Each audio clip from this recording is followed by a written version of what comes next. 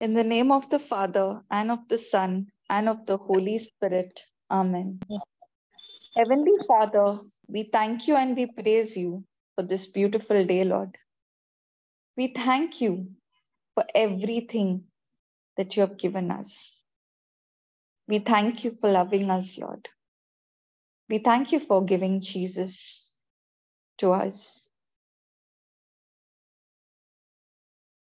We don't know what we would have done if it was not for your plan, if it was not for you who was leading us. All we like sheep have gone on our own ways. But it's because of your compassion that you are leading us, Lord. Holy Spirit, take complete authority of this entire session. Take complete authority of my mind and my vocal cords. You think through my mind, you speak through my mouth. Let every word that is spoken over here pierce the hearts of those who are listening. And I bind every spirit of distraction, disturbance, and unbelief that has come to steal, kill, and destroy. In the name of Jesus, I command you leave this place right now. Thank you, Holy Spirit, for I know that you're going to confirm every word spoken over here with accompanying signs, wonders, and testimonies. We make this prayer in Jesus' name. Amen. Amen. Amen. Amen. Amen. Okay. So let's go to John chapter 15, verse 5. Let's learn something interesting. Okay. Can someone please read?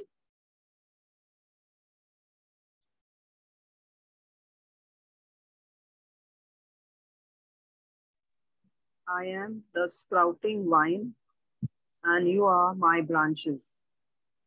As you live in union with me as your source, fruitfulness will stream from within you.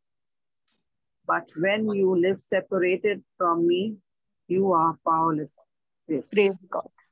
So this is the teaching on the true vine. Now we all know that Jesus would teach his disciples, and Jesus's classroom teaching was not like a classroom teaching. It was very practical. Sometimes Jesus was, by the lakeside. The other times he was by the, by the mountains. Thank you, Jesus. Praise God. So sometimes he was by the mountains top, sometimes he was by the lake shore, sometimes he was traveling. So around then, there was a lot of nature. So beginning to understand that, you get your examples as you travel. When you begin to notice a lot of things, you draw out your examples from there. You begin to observe things like, when I had gone out recently for a retreat, and that was in a place of lot of nature. So we were observing a lot of things around, which we normally don't. And that gave me an understanding of how Jesus would normally, see things around him.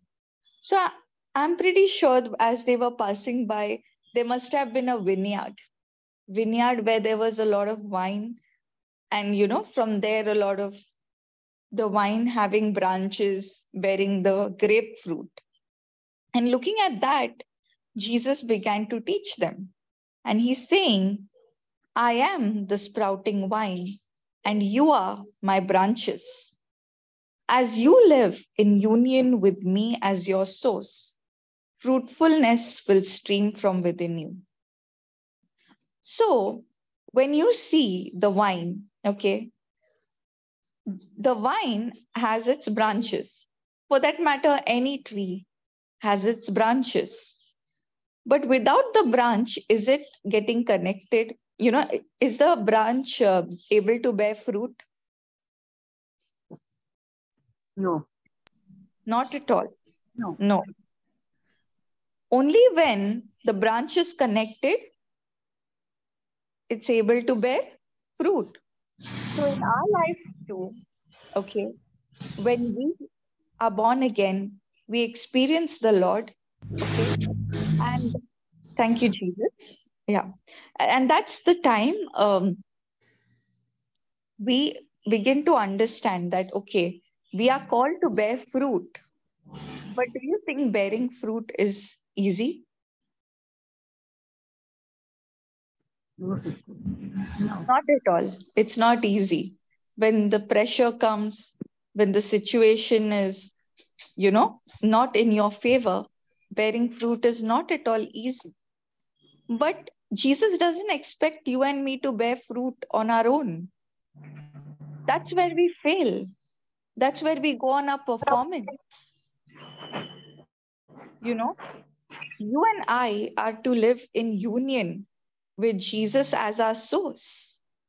We have to be connected to Him every moment of our life. What happens when I get disconnected from Him? That's when I lose the direction of my life. That's where I begin to drift away, because we can start sincerely, we can start genuinely in faith. But what happens, after a point, when you start, seeing results, then the focus shifts from God onto your own performance. Have you all experienced this? Yes, sister. Yes. Yes. Because, when we didn't know anything, okay, I'm talking about myself, okay, when I was new to the word and I didn't know all these things, I was not preaching 40 minutes, 1 hour, and all these things. When I started with the Lord, I would barely, speak for 5 minutes or few minutes, like, 5 minutes, 10 minutes. And how I was sharing the word also, I will tell you. I would make voice notes, okay? I would record the small, small teachings and I would share it. And what I saw in that small sharing also, the Holy Spirit used it to touch so many people.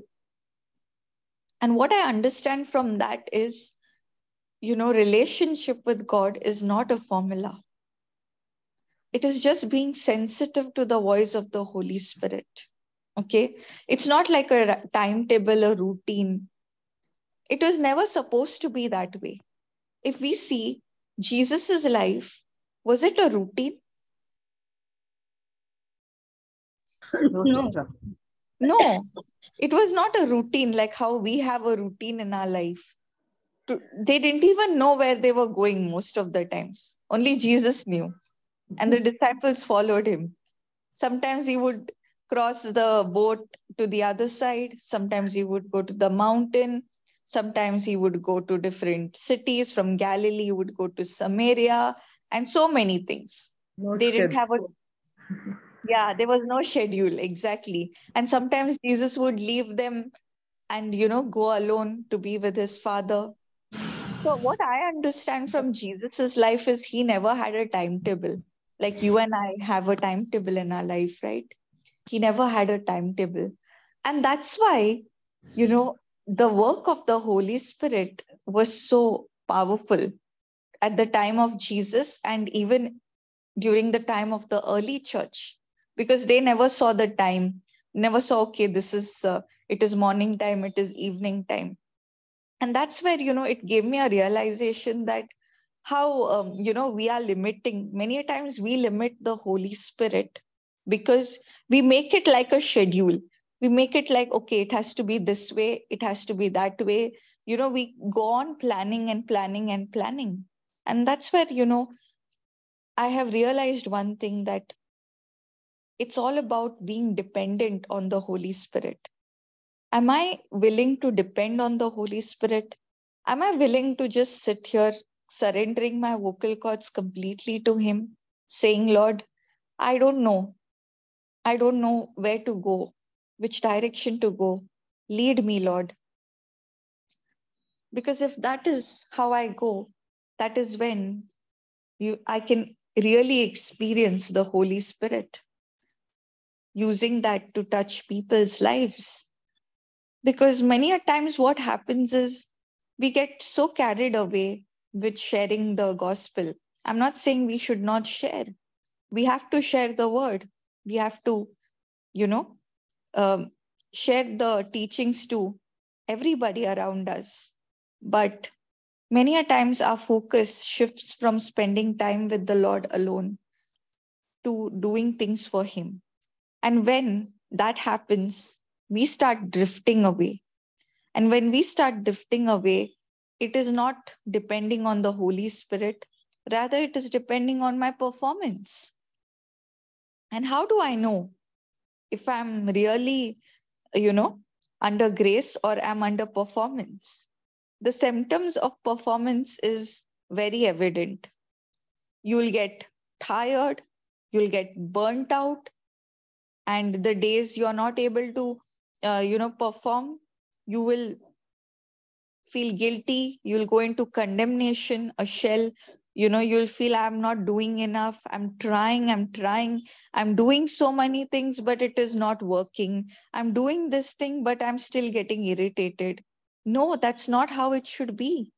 The reason it is happening that way is because you and I are not depending on the Holy Spirit. We are not giving Him a chance to work in us. And we are trying to bear fruit on our own.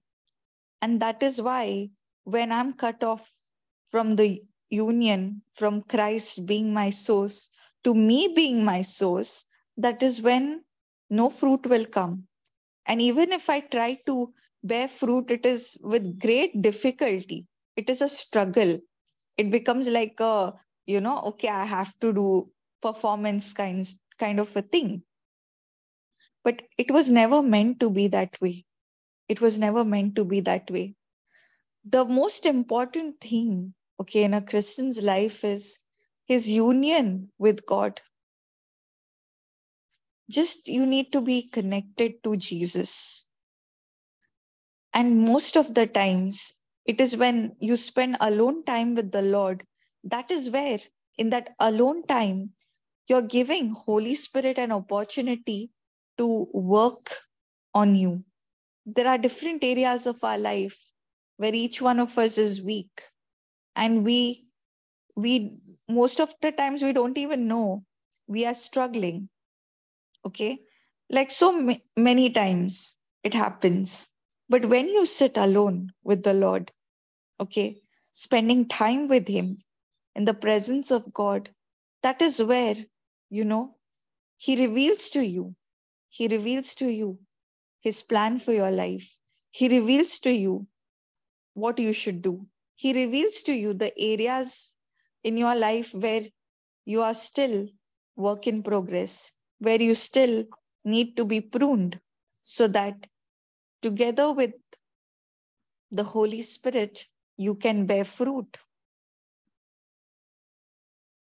Me preaching the gospel should never be a, a single person. When I say that, I should never go and preach thinking that I have to convince people. No, it's not my job to convince anybody. It is Holy Spirit who will help them to understand, who will teach them. My job is to preach what the Holy Spirit tells me. And that's when, you see the glory of God as you are connected with Jesus. Fruitfulness will stream from within you. But when you live separated from Jesus, that is when you become powerless. And that's why, even though you're seeing the scriptures, even though you're seeing the verses, everything, but not having a relationship is the reason. The lack of intimacy, lack of relationship is the reason why a believer can experience powerlessness. Would anyone like to add something to what we are studying?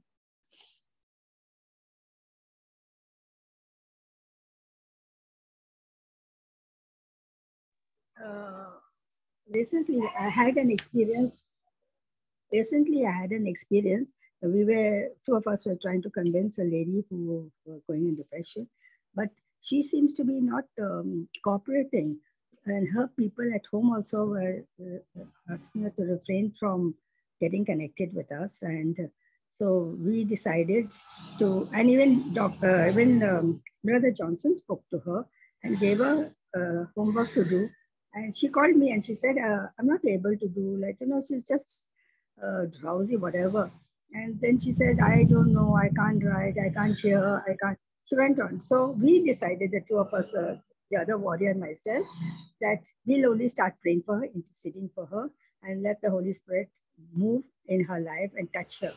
That's how, because we were also doing so, we have seen cases, instant, result or manifestation. But in her case, it's become so difficult, that case that I think that you know about it. And so I don't know how to go. We have only decided to pray for her. Praise God. Yes, that's exactly what God wants us to do. Because he says, right, in the kingdom of God, a farmer or a sower plants the seed and he does not know how the seed grows. That means every soil, the soil represents our heart condition, right? And many a times we get people in who are in different kinds of soils in our life. So when we are planting the seed, many a times the soil is not ready to receive that seed. It's not in a condition where, it's ready to accept it, because before the seed is planted on the soil, it has to be plowed. It has to be made ready to receive it. But many a times that is not the right time. But whatever seed you plant in faith, the moment you say, Lord, I have done my job, now it is, I surrender this person to you, that seed will never go in vain. There are so many times, sister, I have planted the seed in faith long back, maybe like 2 years before. And when I planted it, it felt like, nothing is happening. Okay. When I shared the word in some people's life, it felt like nothing is happening. But after 2 years, I was never connected to them. But I see there is, things are changing. So it is the Lord who's at work in their lives. It is He who is making, who is giving the desire. Today, if you and I are here in this class, okay, leaving aside other things, it is only because of the desire that God has put in our heart so that we know more and more of the word, right? And that's exactly what I need to understand, that in my journey with the Lord, I should never ever allow anything to come in between me and God, not even ministry, not even doing things for the Lord. And your relationship with the Lord, it is not a formula. You know, I used to, in the past, listen to, people's experiences, and I used to try to idealize that in my life. Okay, if they are doing this, I should also do this. But over a period of time, Holy Spirit convicted me and said, relationship is not a formula.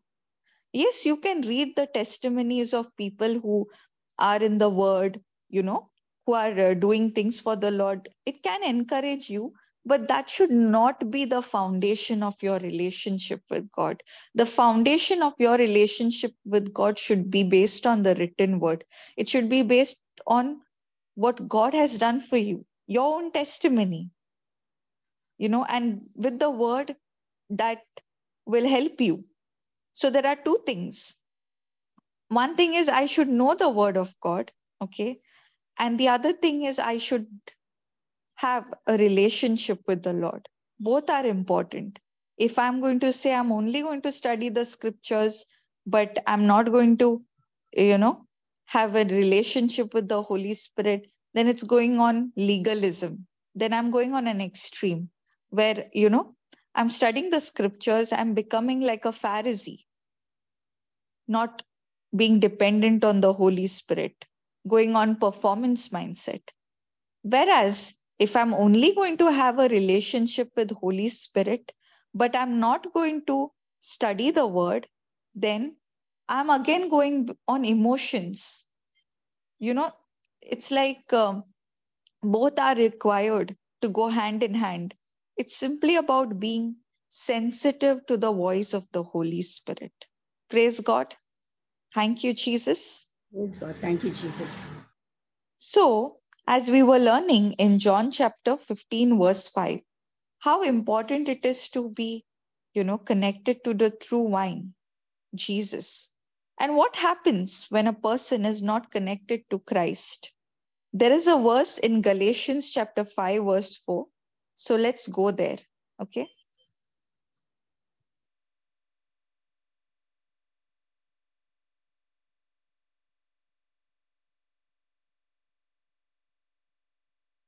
I'll put this in message translation. Okay. Thank you, Holy Spirit. Okay. Would someone like to read this?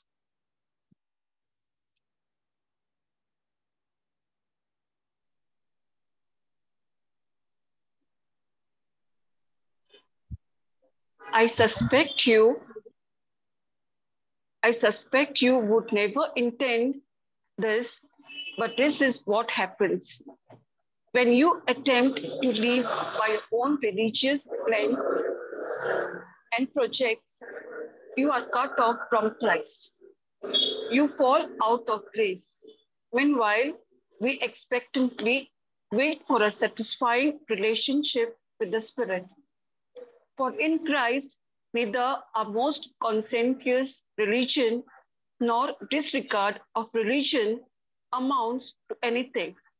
What matters is something far more interior, faith expressed in love. Praise God. This is a beautiful verse, Galatians 5, verse 4 to 6 onwards. Okay. We are going to study on this. So Paul is saying, okay, I suspect you would never intend this. Okay. But this is what happens. When a person, might start out very innocently in faith, but slowly his focus starts shifting from, his relationship with the Lord to what he's doing, his performance. And that's why he's saying, I suspect you would never intend this, but this is what happens. That is, when you attempt to live by your own religious plans and projects, that means you keep on planning. I have to do this, I have to go here, I have to do there, and those things. See, those doing things for the Lord, doing the ministry work is not wrong. We should do it. Jesus has commanded us, but we should do it with him, not depending on our own self, but depending on the Holy Spirit. And what happens when a person attempts to live by his own plans? He is cut off from Christ and he falls out of grace. When a person is disconnected from Christ, he's not able to receive grace. He falls from grace. It's not that grace is taken away from him, but rather he's not able to access that grace. Why? Because he has shifted. He has drifted away. Are you all understanding? Yes. And when grace is not, you're not working under grace, then it becomes a torment. It becomes a bondage. You get irritated. I have experienced these many a times, in my life. And that's why he's saying, meanwhile, we expectantly wait for a satisfying relationship with the Spirit, because that is very important. At any point in time, your relationship with the Lord is extremely important. Don't let anything replace that. For in Christ, neither our most conscientious religion nor disregard of religion amounts to anything.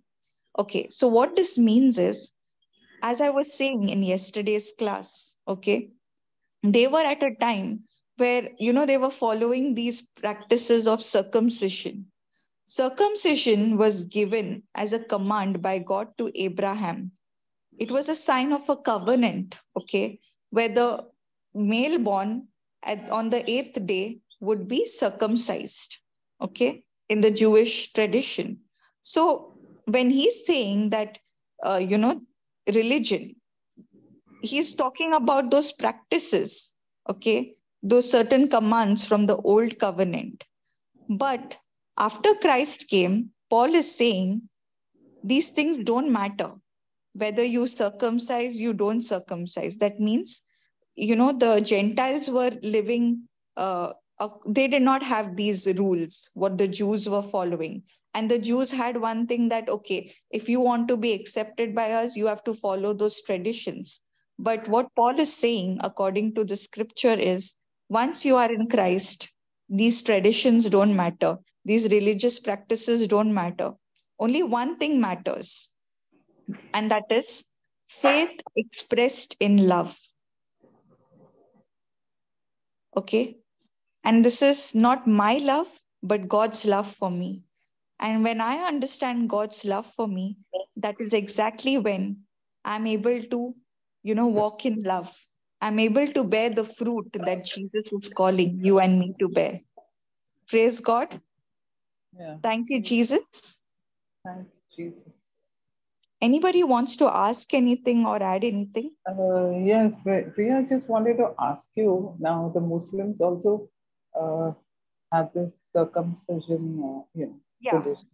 So Yeah. are you following the Jewish customs, or how did that, Okay, I'm not very sure about this, sister. Yeah, But what I've heard is that, when Abraham had two sons, Right. Ishmael and Isaac, right? Correct. So the descendants of Ishmael are still following the old culture. So Okay. I think they are also following the same thing, but I'm not very sure about it. So I just thought I'd share what I know. Okay. Thank you, Jesus. Thank you. Thank you. Praise God. Anybody else would like to add something?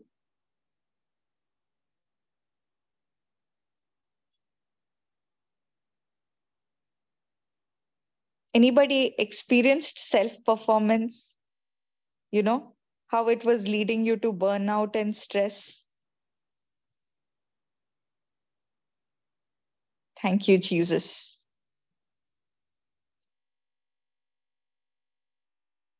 Okay. So this is all I have for today's class. That is abiding in Jesus, who is our true vine. And the more time I spend with him, that is where he will help me to overcome those weak areas in my life. And with that, I will be able to bear fruit. Okay? That's what it is. Thank you, Jesus. So if anyone there's nothing more, then we can close for today and we can continue tomorrow. Would anyone like to make the closing prayer? Yes, sister, I'll make it. Yes, sister, go ahead. Abba Father, we thank you for this day, Lord. Thank you for the gift of life, Lord. Thank you for this beautiful day that you've shown us, Lord. We give thanks to you, Lord. It says, Lord, oh, give thanks to the Lord, for he is good, for his mercy endures forever. Thank you, Jesus, for this beautiful and lovely day that you've shown us, Lord. We pray that you will take us through this day, and whatever we need to do and wherever we need to go, Lord, you will be with us and you will show us and help us to depend on you and you alone to be our guide, our strength, our everything, Lord, Father God.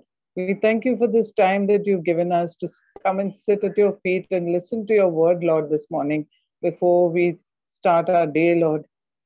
Father, we thank you for your blessings, Lord, your countless blessings, Lord, which you shower upon us daily, Lord, which we cannot see, but we know it is there because we are living each day, breathing, listening, watching, seeing, with all the different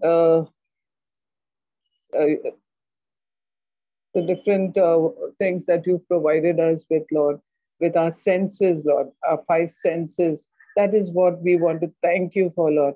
Thank you and praise you, Lord. We bless Sister Priya, who brings this teaching to us day in and day out, Lord. Thank you that the Holy Spirit is guiding her, leading her, and helping her through her work also, Lord, and her walk with you, Lord.